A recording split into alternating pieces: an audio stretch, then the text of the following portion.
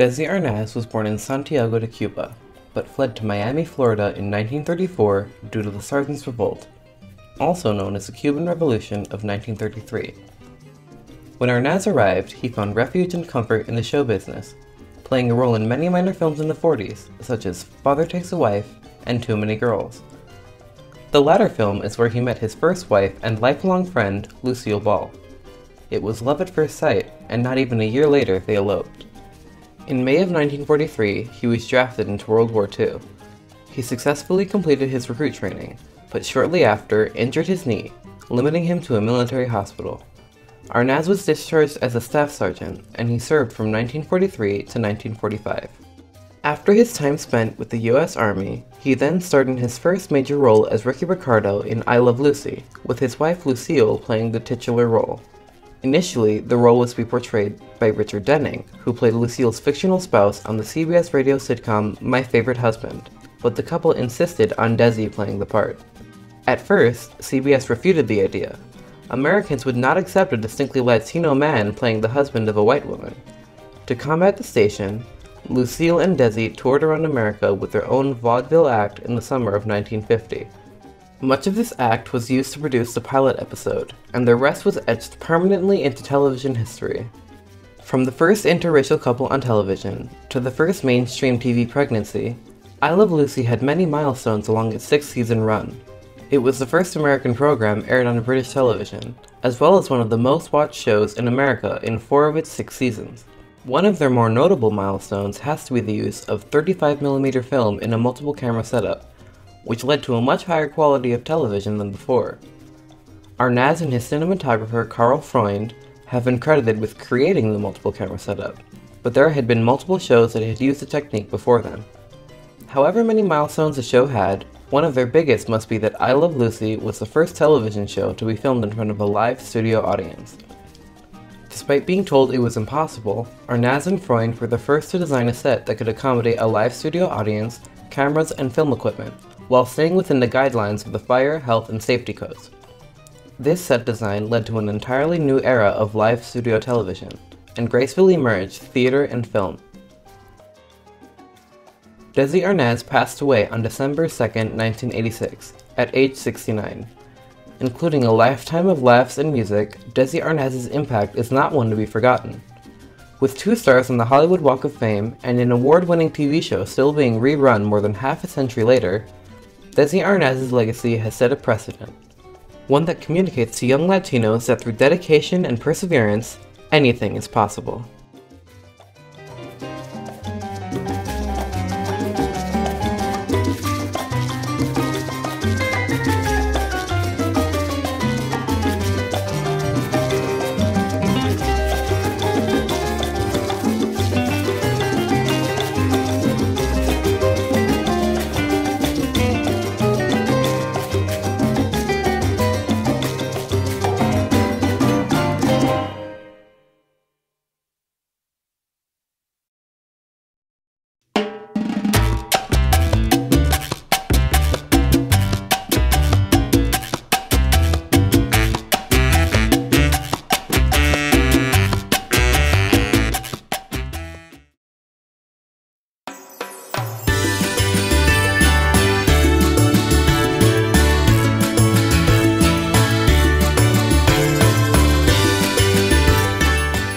Hi, I'm Janelle and I'm from Puerto Rico. Hi, my name is Erica Maria and I'm from Mexico. So, what is unique about your country and why? So, something that I've noticed when I went to visit Mexico around 2 or 3 years ago is that when we were driving through all the different states, there is always some sort of different kind of like accent. So everyone always has their own slang, everyone always has their own like different accents, and they will tell you, oh, you're definitely from this state. So for example, if I said, hola, yo me llamo Erika, people would say, oh yeah, you're totally from Durango. And like, I'm like, how do you know that? You're a total stranger to me. So I think that's pretty unique that people kind of can pinpoint where you're from based on how you speak and like the slang that you use. That it's just beautiful and there's like a bunch of variety in it. So like depending on where you go, like there's just different parts of it that's different. Like, we have beaches, we have like beautiful towns, beautiful people, just everything like that. What's unique about your culture and why? So something that I find really unique that I don't seem to find in other cultural backgrounds with my friends is family is really united together. When it comes to Mexican families and Mexican households, we always want to eat at the table. No matter what Mexican household I've been in, it's always, let's eat at the table, let's talk about our problems, let's cry together. So I feel like the country in itself just cries together, and we always share food with each other, which kind of ties in with the always having dinner with each other, and I feel like that's pretty unique about the Mexican culture and the country in itself. I just think like Puerto Rican culture is just the best, like one of the best cultures, because we have like good food, we have good dances, we have good music, just everything about it is good. My favorite thing is like I just feel like it doesn't matter if you're family with the person, but whenever people are at my house, like they just get treated as family, like, and that's just how it goes. If you could describe Mexico in 3 words, what would those 3 words be and why? So 3 words that I would choose for Mexico would be courageous, because they've been through a lot of very long wars that I've read with my father for quite some time when I was younger. And then also they're very prideful, as in people, even though they move to every other country, specifically here in the United States, we always keep Mexico in our blood, you know, we always say you have it in your sangre. So, and then the last one would probably be impregnable. I feel like Mexico, no matter what happens, no matter what people say about the country, or even just overall threats that we've had, we've always been able to kind of go forward from it, and nothing's ever happened to us for quite a while. So yeah, we're pretty indestructible. Vibrant, loud, tasty. What we're gonna have you do next is you're gonna draw the Mexican flag in 20 seconds. Alrighty. So what we're gonna have you do is we are going to have you draw the Puerto Rican flag in 10 seconds. Okay. Do you think you can do it? Yeah. Yeah? Alright. Here are your markers. Okay. Here's your markers. Thank you. There's your whiteboard. Okay, and here's your whiteboard. Alright. Oh yeah. Alright, ready, set, go.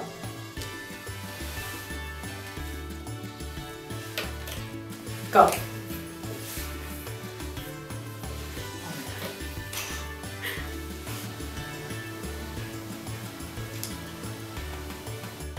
Time.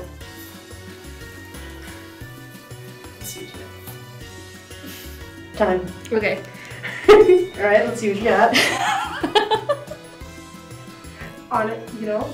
Sprinkles? Yeah. Yeah.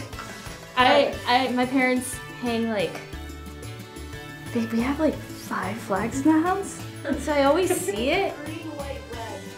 No! Oh, you got it upside down, that's all. No, you just hold it upside down. Just look Put it upside down. Put the other way. There you go. There you go. Alright, we want to cut. That was perfect. Here's your whiteboard. Alright, ready, set, go.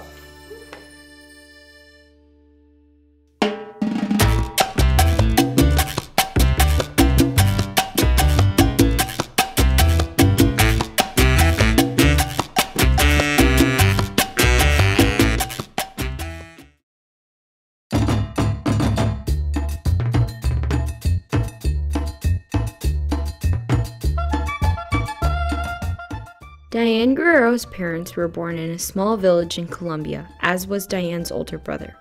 In search of a better life, Diane's family moved to the United States and later had Diane in Passaic, New Jersey on July 21, 1986. Diane lived a calm life up until freshman year of high school. Diane called her family after school, but no one picked up the phone, which was odd to her. She ran the rest of the way home, only to find that her family was nowhere to be found. Her worst fear had been realized. Her family was taken away to be sent back to Colombia. A passage from her book described the ordeal. At 14, I'd been left on my own, literally. When the authorities made the choice to detain my parents, no one bothered to check that a young girl, a minor, a citizen of this country, would be left without a family, without a home, without a way to move forward. I'm fortunate that Amelia agreed to take me in temporarily, but no one in our government was aware that she'd done so. In the eyes of the ICE, it was as if I didn't exist. I'd been invisible to them. With little access or communication to her family, Diane still went on to seek out her dreams. You can see her starring in the hit Netflix show Orange is the New Black, as well as a recurring character in Jane the Virgin. Not only is she an actress, but she is also an award-winning author. She has published 2 works, including In the Country We Love, My Family Divided, and My Family Divided, One Girl's Journey of Home, Loss, and Hope. At the age of 32, in the midst of an immigration crisis, she steps up and advocates for the children being separated from their parents and families at the border dividing southern United States and Latin America. She continually advocates for immigration reform, as well as speaking out about the long-term effects of what separation from families may do to these children. Diane Guerrero is a strong female activist that allows herself to be vulnerable and shares her story so that she may never see it happen to another child ever again. This month, we celebrate Diane for her activism, bravery, and pride for being a Latin American in this day and age. We celebrate her for speaking up for the hundreds of young immigrant children that still haven't been reunited with their families as of September 20th, 2018. She is the Latin American leader of our generation, and may she always be honored for her work, not only as an actress, but as a proud Colombian American who fights for immigration reform and better treatment of immigrants in this country.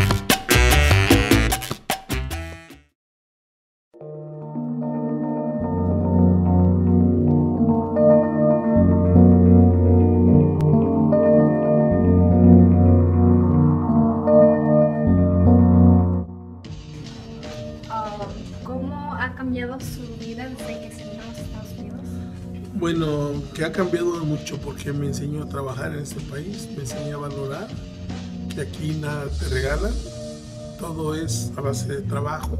Donde tú vayas a vivir tienes que pagar tu renta, tu luz, tu teléfono y biles de gas. Eso es una parte bien importante que a veces nosotros como hijos, cuando somos menores de edad o tenemos la edad de 17, 18 años, somos bien variables. Nos quejamos de todo, que pensamos que nosotros merecemos todo cuando no hemos trabajado para merecer nada. Entonces yo creo que es una parte a veces de la parte de la adolescencia que yo pasé por ahí, y cuando llegué aquí pues prácticamente tuve que trabajar y supe lo que es ganarse un peso y un dólar cada minuto, desde levantarte temprano en la mañana, preparar tu comida, agarrar el autobús bajo cero, en la nieve. Híjole, es difícil. ¿Por qué escogió venirse a Chicago específicamente? Bueno, primeramente yo vine a Chicago engañado. Engañado, no, mira, yo acababa de terminar mi preparatoria, mi bachillerato. Iba a empezar el primer año de universidad. Y un amigo me dijo, oye, vamos a Chicago, mira, allá se gana mucho dinero, tú juegas bien fútbol, te consiguen un buen trabajo y vas a ganar el dinero del mundo. En ese aspecto, yo decía, wow, pues a lo mejor sí es cierto. Veía las películas y decía, no, sí. I remember one time going to Rio Grande. My dad would show me like where he used to pass. Changes. Poverty is real over there. You see the government, average people over there living wealthy while the other ones are living poor. How do you feel about Chicago being sanctuary? I think it's a joke. Why? Because you see all this publicity about being sanctuary, whatever it's called, and then you see the mayor having meetings with the president talking about reforms and policies that the Chicago Police Department is now working with ICE, which they have because they're sending more ICE veterans over there. ¿Por qué me gusta? Porque es una ciudad buena, una ciudad próspera, hay muchas cosas buenas para los estudiantes, si saben aprovecharlo, saldrían adelante fácilmente, porque hay muchas becas en las escuelas, hay muchas ayudas en los parques, hay muchas cosas para la gente que le gusta el deporte. Y entonces en otros lugares no creo que haya las mismas oportunidades que en esta ciudad de Chicago, Illinois.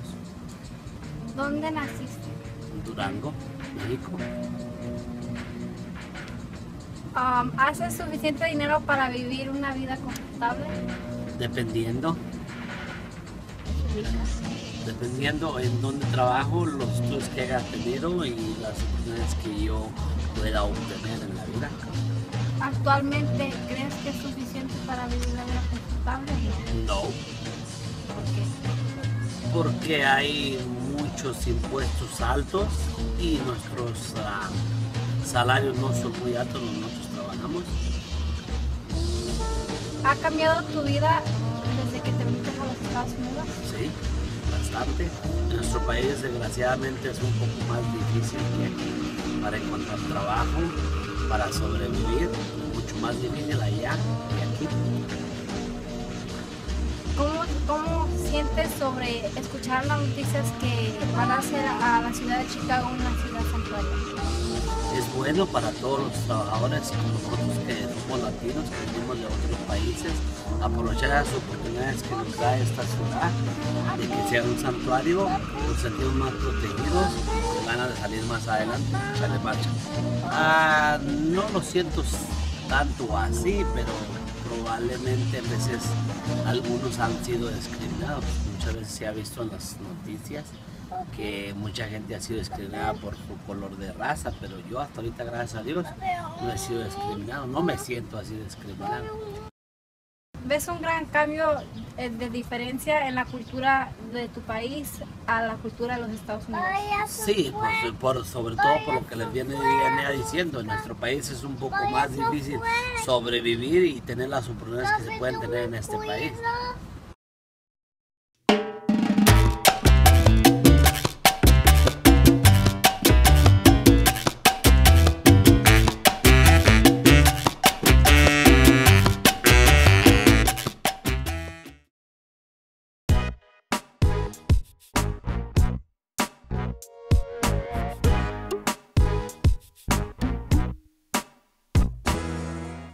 Well, the vision of the restaurant is to open up different concepts throughout communities where they're needed the most. So we realized in the inner cities of Chicago that there's a shortage of healthier concepts, so we decided to open up a healthier concept in this community in West Humboldt Park. The connection to food and culture is the thought process of when you eat better, you do better, meaning that if you're eating healthier foods, then you may think different and make better decisions. So it can impact the culture and the environment that you live in.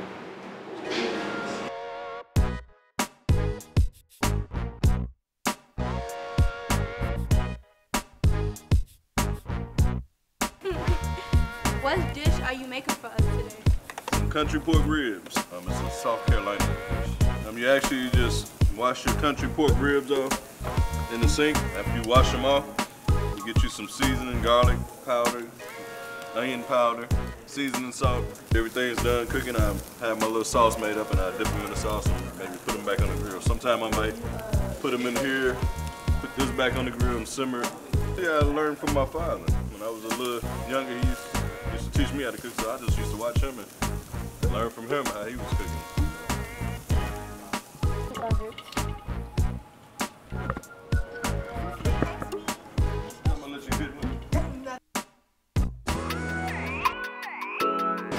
My name is Luz Ayala, and I work at La Palma, which is a Puerto Rican restaurant, a Boricua restaurant.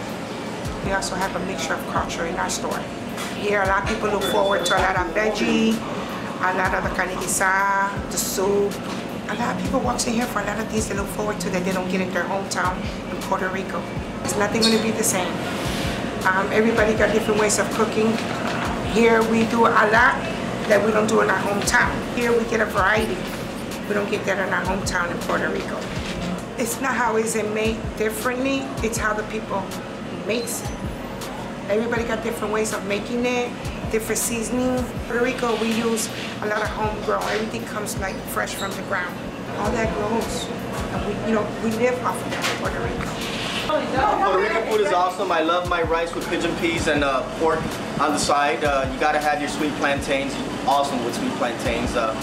Dumplings are also known as alcapurrias. Come visit the Palma whenever you guys get a chance. Awesome food here, awesome environment, and love the employees. Especially the lady that was on here earlier. She's really famous. Basically, because it reminds me of mine. Normally, that's how we were raised. We were raised on making these traditional dishes just to remind us about, I guess, who we are, where we come from. So that's normally why. I mean, it's like a routine. And we make it every day. It's either yellow or white. Either one. We use, normally I think the popular one is Goya. This is what they use, the Goya adobo. I use this one because it's less salt. This is the third part of preparing the ibaritos. Now we're down to smashing them and refrying them again until they're golden brown.